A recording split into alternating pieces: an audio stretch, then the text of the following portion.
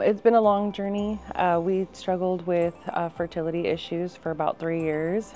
Finally got our miracles ×2. We've had a high-risk pregnancy. They told us we were going to deliver in the OR because being, again, high risk and having the twins, one could have came naturally and the other one might have needed a C-section. They wanted to be as prepared as possible. We were really fortunate. They let us see the OR and the NICU beforehand to kind of ease those fears. The nurses let us do what we felt comfortable with. So I know the day of my husband, he put on a female empowering playlist, so the girls were listening to some great music. It had some Beyonce. Girls Who Run the World. Yeah, Who Run the World, yep.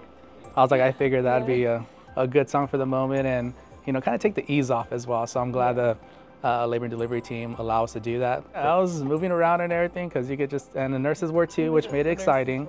We provide the extra support that the babies may need to make that transition. We had 2 teams set up, 1 team for each baby, with labor and delivery, intensive care nursery nurses who are highly qualified in resuscitation.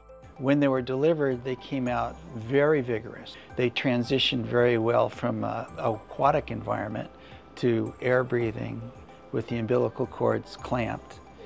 So at that time, it's a very dramatic time in a person's life. All of us went through that.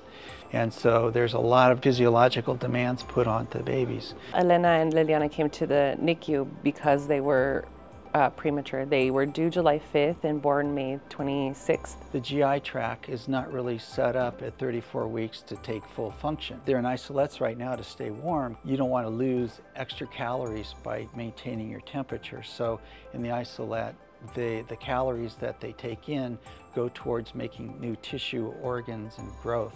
These babies are doing incredibly well. Dr. Glasscock has been really great with us. The nurses, though, at the labor and delivery. One of the nurses, Whitney, she has been very helpful with us.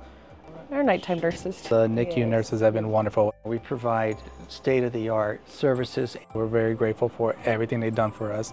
Everybody was very attentive, very open, friendly, warm, reassuring. It was great.